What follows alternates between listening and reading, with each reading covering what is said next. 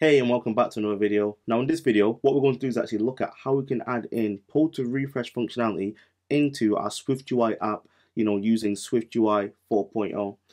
So for this video, I'm going to be using Xcode 14, the beta version. So you'll need to use Xcode 14 or a higher version to do what I'm about to do.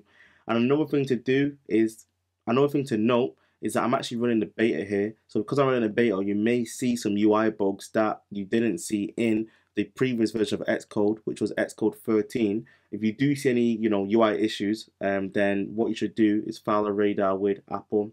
So with SwiftUI 4.0, we're actually able to add pull to refresh onto Scrollviews. So now we're not just limited to having this refresh button anymore. What we can do is we can actually pull down and it will automatically refresh the screen for us. So to do that, it's quite simple. All we need to do is on our scroll view, add the refreshable modifier.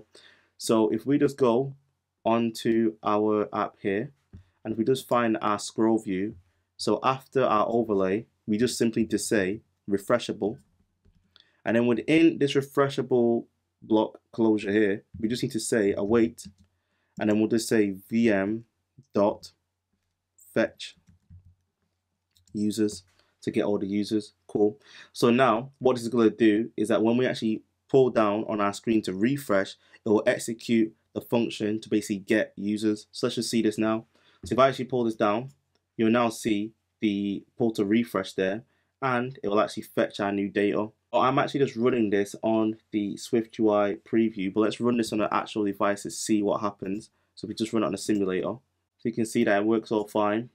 If I tap my refresh button, you'll see that it refreshes really quickly and it's all fine as well. If I do my pull to refresh, it also pulls to refresh pretty quickly and starts fetching all of the data as well.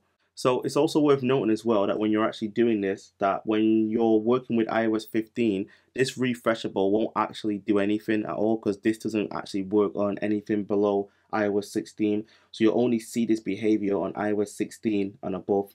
And if you want to learn more about pull to refresh, then check out my video in the SwiftUI sessions playlist that goes over the refreshable modifier that was introduced in iOS 15 for lists. Cool. So that's everything in this video. If you enjoyed this video, I'd love to hear your feedback in the comment section below. Also as well, if you haven't already, I'd really appreciate it if you give this video a thumbs up, as well as subscribe to the channel and hit the notification bell to get updates for whenever I release a new video. That's everything from me. I'll catch you in a bit. Deuces.